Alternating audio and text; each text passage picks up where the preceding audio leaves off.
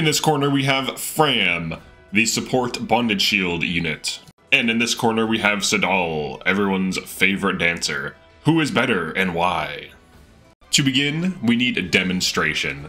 What can both of these units enable? So I'm going to do two strategies. I'm going to do a Seadall dance attack, and then I'm going to do a Framme bondage shield.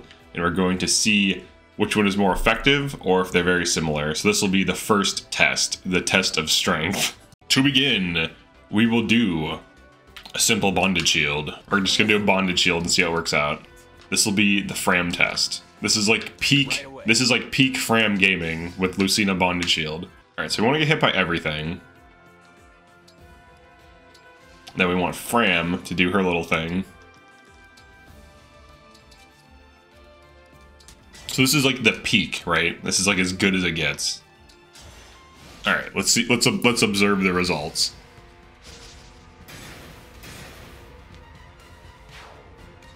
Alright, so far so good.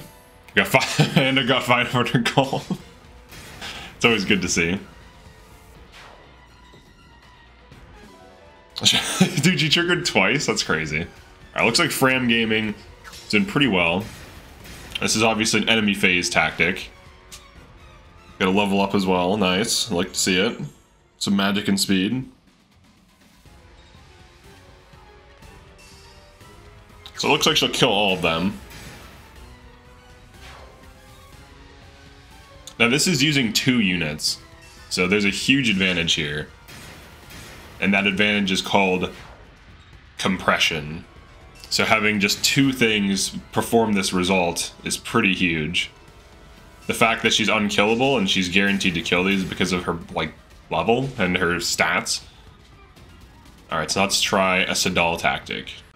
Can Seadall make it happen? Alright, so in this attack, what I'm going to do is kill every last one of them, but on player phase, and I'm going to do a Byleth dance. So Seadall really shines with Byleth dance, so you can refresh him. So I would say his dance is similar to a chain guard, right? But if you can AoE dance, get like a Byleth dance going, then you can get more bang for your buck, and you can refresh your units as well as your dancer. And that's really his use case, is like warp strats and dives. Alright, so let's go. We have to go to a tile. I have to plan this out. So unlike with the other thing, I didn't have to really plan it out. I guess I could plan it out something like this. Alright, so if I wanted to do something like this, I could kill an archer, but I need to kill some of these guys. We need to make space. I need to make the space for the Byleth dance. Alright, then Tamara can go for a javelin kill. Maybe she gets it, maybe she doesn't. Nice, she got a sandstorm. Okay, and then Chloe. Oh, she is Sigurd, so she can actually kill this archer now. And then canter into position. So this is like the strength of like a dancer, like resetting a damage unit and then getting like super danced. Something like this. And then you can attack and dance some more. That's like the dancer's big thing, right? This is really the strength of a dancer, right? Like being able to reset things, get AoE danced, reset more things. So he's danced twice. You can also like quality time. Now of the 2 of them, it depends on how you're playing maps. So if you're diving and doing warp strats, then obviously dancer would be stronger. But if you're slow pushing and just taking the maps at your own pace, then bondage shield is generally the better option, but you can always use both. There's nothing that says you can't use both. So that is the relative difference, right? Now obviously I had to use more units, it took calculation, it took more time. It's much easier just to spam bondage shield and just tank everything. But both achieved the same result of killing 7 enemies. So there's obviously pros and cons of offensive dancing versus tanking. But obviously in this map, unless you're warp skipping it, I would say just the bondage shield. Bondage shield on the center makes the most sense, and then I could dance people into like killing stuff like this and like reach out. So one of them is more sturdy and can slow push better. The other is definitely better at attacking in player phasing. So this is kind of like a player phase versus enemy phase debate. Seadall can also run Bonded Shield, so Bonded Shield isn't unique to Framme. However, if you want him to be able to also punch something to death on Martial Master or on Dancer, he has lower offensive stats and generally will have much lower magic than her. And if you switch him to Martial Master, he does gain some strength and magic, but he still will have lower stats than her, and he also has lower speed in this case. They have similar speed growth. She has slightly more offensive growth. She has 30% strength, 25% magic, whereas he has 25% strength, 15% magic. So she has a whole 10% magic on him and 5% strength, which does matter over time, but not so much in the short term. Now, he is a higher base level. You do have to kind of invest in her, but she's also your starting staff unit. The other thing, too, is Dancer versus Martial Master. Martial Master can use staves, and Framme can, of course, rescue, warp, heal, restore, you know, freeze, do whatever she needs to do in terms of staff use.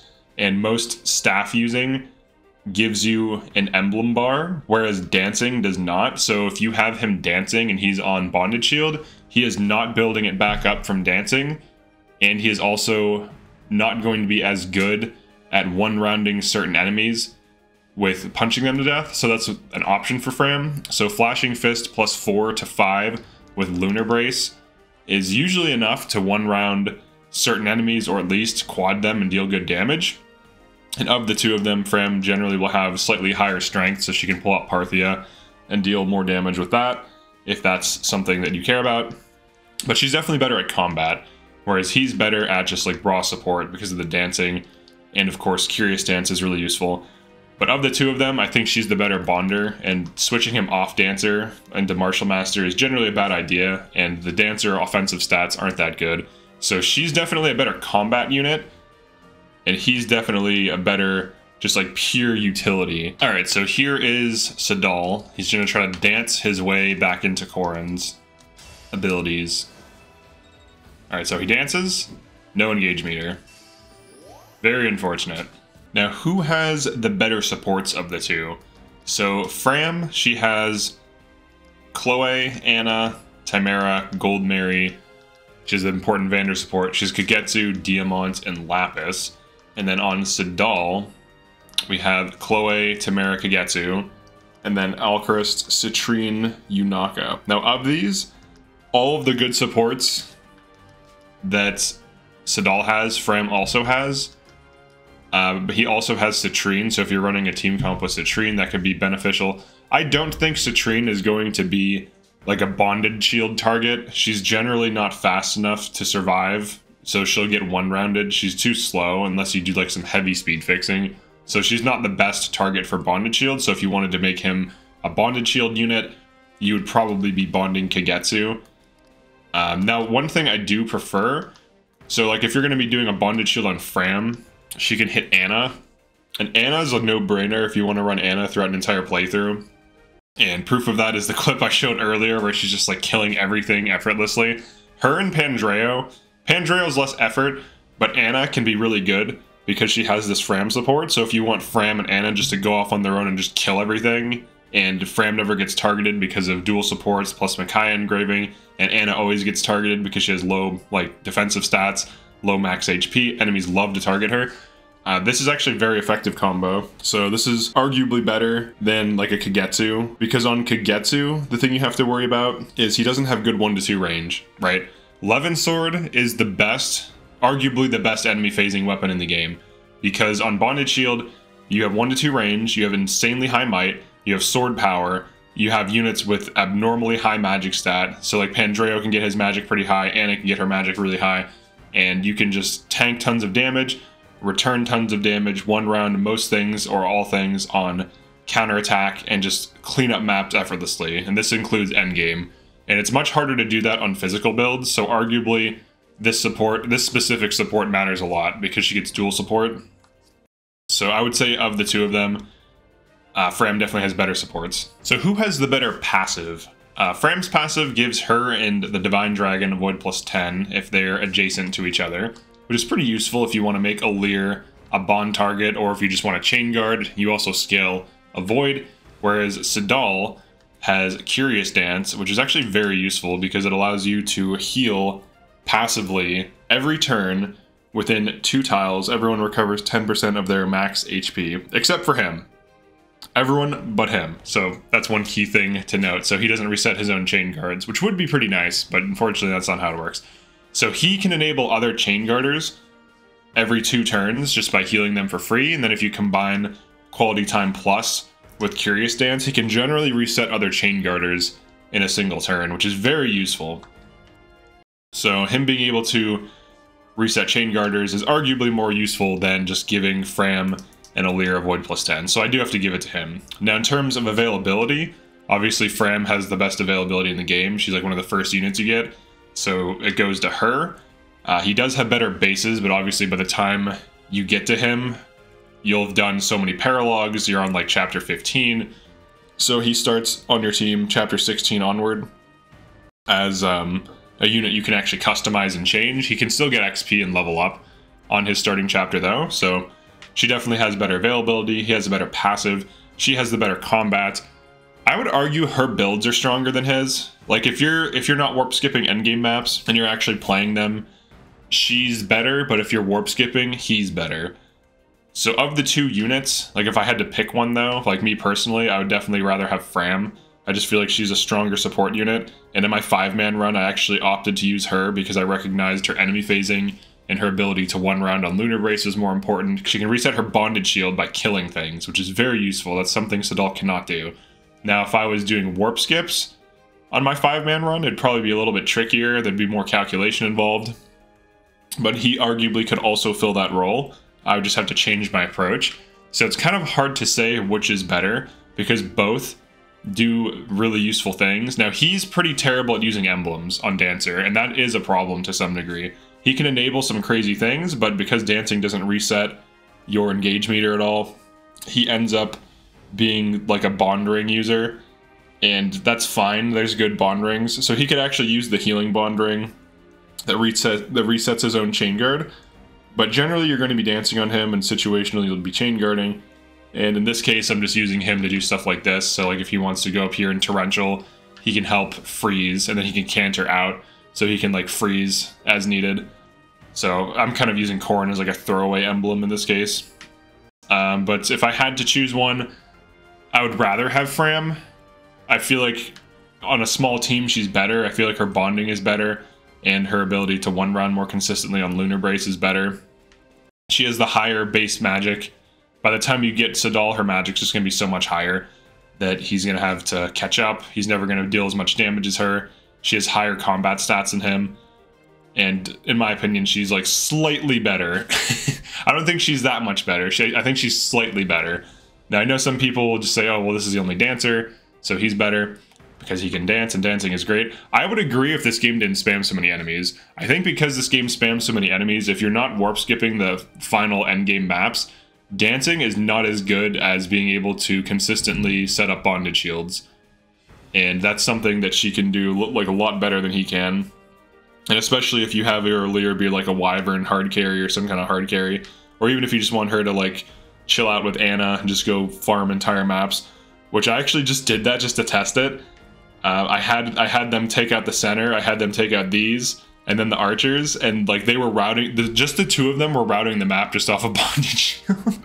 Literally trivializing the entire map. I didn't even have to think about what I wanted to do. So that is the power of bonded shield. When you're actually like trying to route the maps, her bonded shield enabling is definitely better. And having a support with Pandreo or Anna, I would say, is key. Getting them on Mage Knight Levin Sword with Sword Power 5 enables them to be absolutely cracked in a way that other units can't achieve, and they can pretty much kill any target that attacks them except for maybe some mages.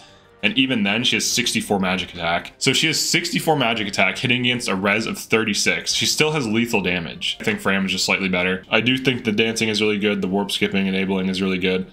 But when you're actually just routing the maps, the thing is too though, you can warp skip a bonded shield unit, right? Like you can warp skip in a bonded shield and then bonded shield. It's not going to be as quick as a dance combo, but if a boss just attacks you normally and you have insane avoid rates, so like right now if she switches weapons, she will get 124 base avoid, and then when she's next to an A support, she'll be like 140 plus avoid. So the boss will attack the target. So you can just warp in 2 units with like Micaiah, and then just have them bondage shield, and bosses will start killing themselves. Like bondage shield could be used for LTCs. It just depends on the map. But yeah, that's it for this one. I think overall Framme is slightly stronger, and even for like warp skipping, I think there's potential to warp skip with bondage shield, as funny as that sounds. Thanks for checking this out. Definitely like and subscribe. Feel free to drop a comment if you agree or disagree and why. And also we have channel membership, which gives you a cool new badge, and you also get cool emotes. Thank you for checking this out. Peace.